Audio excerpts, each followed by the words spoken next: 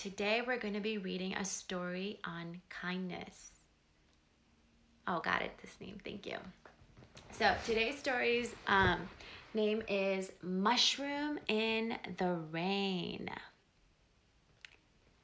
And it is by Mira Ginsberg and illustrated by Jose Arguello and Ariane Dewey. All right, so I'm gonna start reading. Ready? Here we go. One day, an ant was caught in the rain. Where can I hide? He wondered. He saw a tiny mushroom peeking out of the ground in a clearing, and he hid under it. He sat there waiting for the rain to stop, but the rain came down harder and harder. Do you see the mushroom and the ant? And it went inside. A wet butterfly crawled up to the mushroom. Cousin Ant, let me come in from the rain. I am so wet I cannot fly. How can I let you in? Said the ant. There is barely room enough for one. It does not matter, said the butterfly. Better crowded than wet. The ant moved over and made room for the butterfly. And the rain came down harder and harder. Do you see that? The ant and the butterfly under the mushroom. Niall and Sophie and Rhea and Saya, what do you guys think of that? A mouse ran up. Let me in under the mushroom. I am drenched to the bone. How can we let you in? There is no more room here. Just move a little closer. They huddled closer and let the mouse in, and the rain came down and would not stop. That's right, he is being very nice.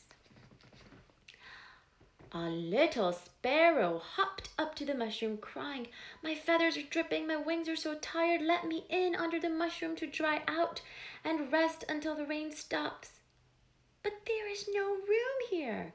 Please move over just a little. They moved over, and there was enough room for the sparrow. How is this mushroom making room for all of these animals and insects? Then a rabbit hopped into the clearing and saw the mushroom.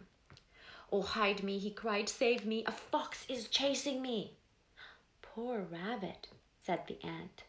Let's crowd ourselves a little more and take him in. You know what I just realized? The ant is the tiniest one of all of them, and what a big thing he just said, and what a big voice he has. He spoke up for the rabbit.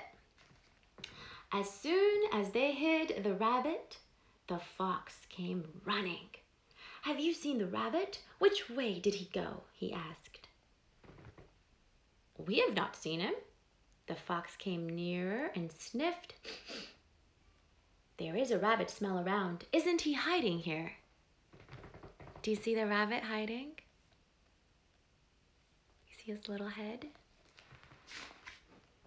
You silly fox, how could a rabbit get in here? Don't you see there isn't any room? The fox turned up his nose, flicked his tail, and ran off. By then, the rain was over. The sun looked out from behind the clouds, and everyone came out from under the mushroom, bright and merry. Do you see that? All of them came out of the mushroom. The ant looked at his neighbors. How could this be? At first, I had hardly room enough under the mushroom just for myself. And in the end, all 5 of us were able to sit under it? How do you think that happened? That does sound kind of interesting and really curious. Right? It makes me feel very curious. Quahaha, quahaha, somebody laughed loudly behind them. They turned and saw a fat green frog sitting on top of the mushroom, shaking his head at them. Quahaha, quahaha, said the frog. Don't you know what happens to a mushroom in the rain? And he hopped away laughing.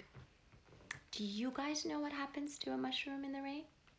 I didn't know until I saw this. How did you know that? Sophie and Niall, amazing. The ant, the butterfly, the mouse, the sparrow, and the rabbit looked at one another, then at the mushroom, and suddenly they knew why there was room enough under the mushroom for them all. Do you know? Niall and Sophie know.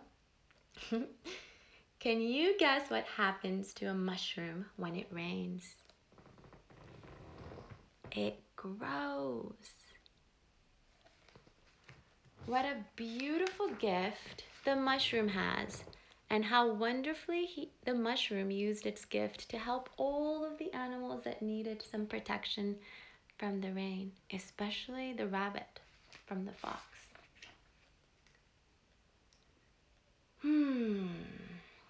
Why do you think the animals were kind to the rabbit? That's something to think about and talk to your parents about. All right, that's it for today's story, Mushroom in the Rain. Thank you, Sophie and Niall and Rhea and Saya for joining us. I will see you next week for our last week of story time on kindness on Instagram. Bye, guys. Have a wonderful day.